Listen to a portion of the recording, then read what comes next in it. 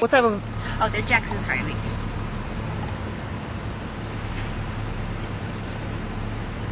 We have the only breeding herds in North America. Really? Yeah, there's some other institutions that have single animals. Hey there, bud. How old's the calf? She is probably approaching 6 weeks now, I think. Briefly, how long have you been here? I've been working here for 2 years. 2 years. And primarily what animals do you deal with?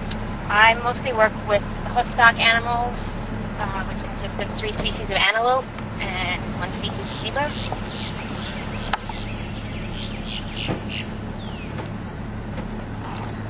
And these ended up here because of they're endangered, or?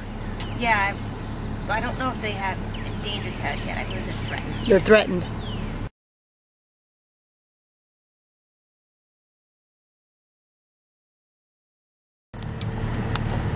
What type of crane is he? A wattled crane. So they're very endangered. They're from Africa as well. South Africa, I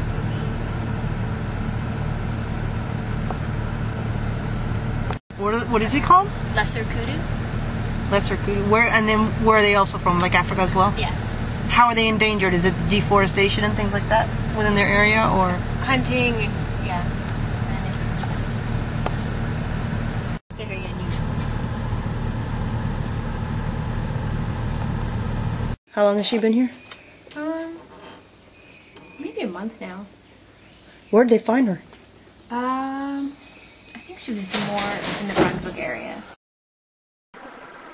What is it that interested you? What drew you to that type of work? I just had never done anything like this before. I'd done field work with sea turtles, and I definitely was interested in animals and wanted to gain some experience, see if this might be the right career path for me.